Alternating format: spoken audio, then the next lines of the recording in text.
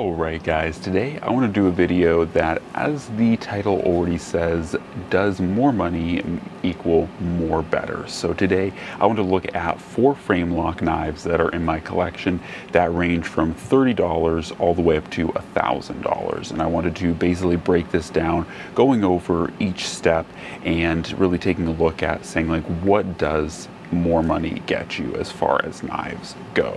So of course there's also, or it's worth putting out this kind of disclaimer that there will always be more and better purchases, or more or less better purchases I should say.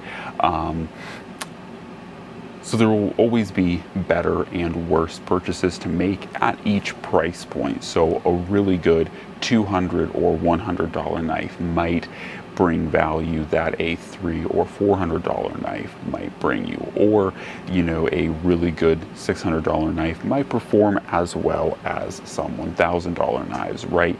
And then there are also cheaper knives that you can buy, like there might be some or there might be some knives that are in the $100 to $150 range that perform as well as a $30 knife, right? So there is always some ambiguity here, but within reason, this is a I think pretty good list of solid choices in each price point. So without any further ado, let's jump right into it. So first off, we have, of course, the $30 knife. And this one in this case is a Kershaw Emerson collaboration CQC6, and this one is in D2. And even within this own family of Kershaw Emerson collabed knives, you can get blade steels that are far less well performing. I think the D2 versions are pretty good. So overall, I think this is a pretty well squared away blade. However, some of the big things you're going to note here with cheaper knives, especially under $100, is usually, especially if it's a frame lock or a liner lock, you're going to be dealing with a piece of steel. And so this is a piece of stainless steel, and we'll talk about it more why these knives are titanium and why this one isn't. But a lot of that does have to come into play with cost cutting measures. So it's far cheaper to use a piece of steel or stainless steel for a frame lock, liner lock, or really any type of lock than it is titanium. Now I will say this one does have G10 on it, at least on this handle slab, and it's not the most well constructed, but I will say the fit and finish overall is pretty good.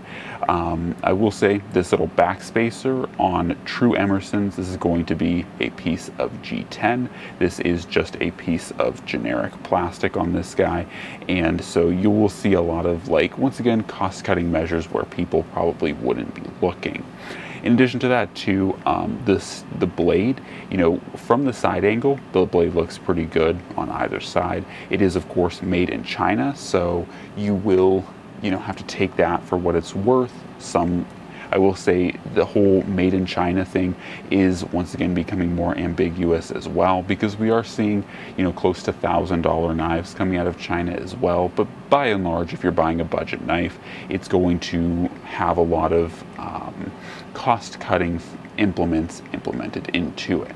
So it's not easy to notice that when looking at a side profile, but if you do look in places like this, like you kind of look around the lock, it is not going to be the cleanest or most pretty looking blade stock. It's going to be very round, very thin, and kind of overall, like, crudely, like you can tell that this was like casted essentially, because it just doesn't look as like polished, as refined, or as machined overall. And then lastly too, this blade does have a pretty darn good action, but it is running on Teflon washers as opposed to the alternatives here, like phosphorus bronze washers, caged ball bearings, like ceramic caged ball bearings. Stuff like that are going to be things you will see on more expensive knives. So you're just not going to see that on a cheaper blade. Overall though, I will say for around $30 to $50, something like this Kershaw Emerson is pretty squared away for its price point. We'll say that, I will give it that. All right, now let's jump up to $300. Now, in my opinion, anywhere from like $150 to $300, you're going to see a lot of similarities in blades. Of course, approaching $300, you're going to see a little bit higher quality usually, but around this price point, everything's going to perform nominally similar. So this one, of course, is a small Emerson. This blade, of course, is a small Hinderer XM18. This is the 3-inch version, and this one is, I think, a pretty good representation of a $300-ish blade. Sometimes these guys go for more, but some of the immediate things you're going to notice is, like I said, you're going to see things like phosphorus bronze washers, titanium everywhere. So everything that was steel on this is now going to be titanium, including one thing to note is that, like on this guy, you have G10 just like on this knife, but the liner material on this is going to be titanium, whereas the liner material on this G10 handle slab is going to be stainless steel. And it's hard to exactly show in the video, but there is a noticeable weight difference. This is closer to, I think, 6 ounces, whereas this is well below that, probably in and around 3 ounces. So this is going to be about half the weight of that, and part of that is due to the fact that this is a slightly smaller blade, but also, once again, that titanium makes a pretty big difference. And once again, you're seeing titanium everywhere. This pocket clip, titanium. This pocket clip, steel, right? So like, it's being used everywhere. So yeah, overall, there's a lot of titanium, which just means that there's going to be a lot less weight.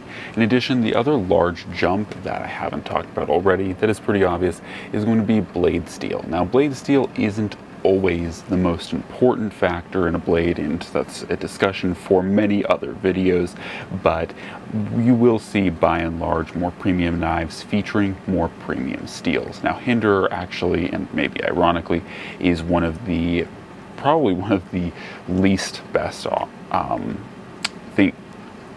best makers to compare, because they do make a wide myriad of different blade steels, from 01 tool steel all the way up to 20 CV and M390, but they do make a wide variation of blade steels to fit people's needs.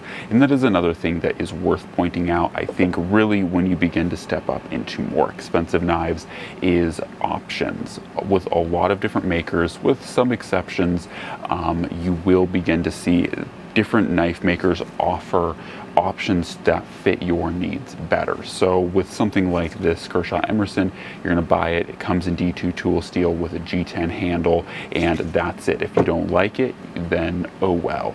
But you will begin to see with more expensive knives things like micarta inlays or different things that may help. They may be more stylistic, some of them are more practical. Once again, you know, different blade steels like M390, 20CV, CPM S35, and 45 VN all have different performance characteristics that are more conducive to certain environments, applications, and uses.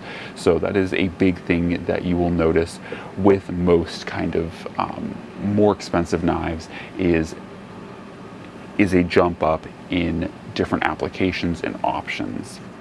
In addition to, and we'll just jump up to the $600 knife, and this is a Chris Reeve Knives large Nkosi with micarta inlays.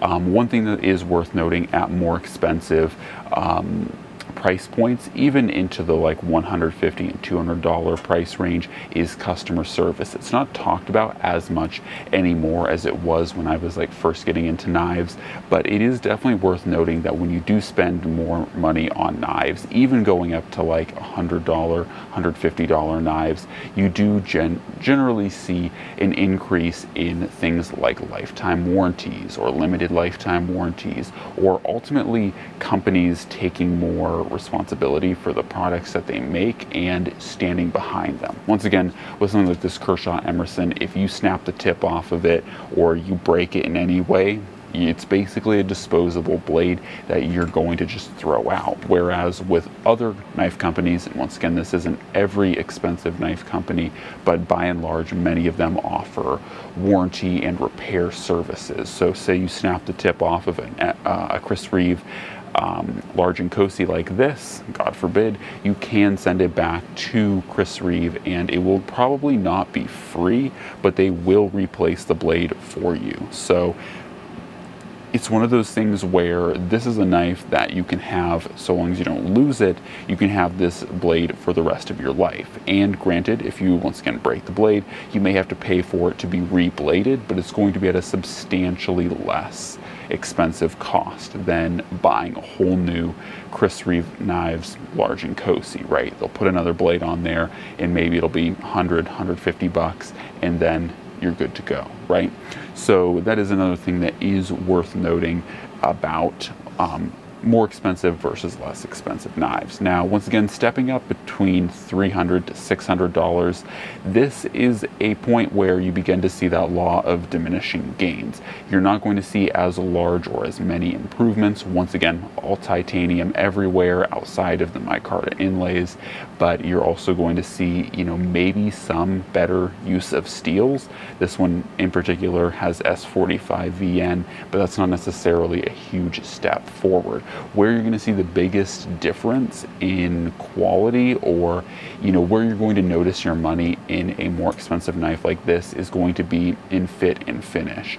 And overall, something especially like this Chris Reeve Knives in Cosi is that if you take apart one of these knives, the tolerances to taking apart this blade are incredibly tight. Like, everything on here is extremely finely fit. Like, the fitment of threading on any of the hardware or any of the different kind of pieces that have to be press fit through these titanium handles, the tolerances are extremely tight.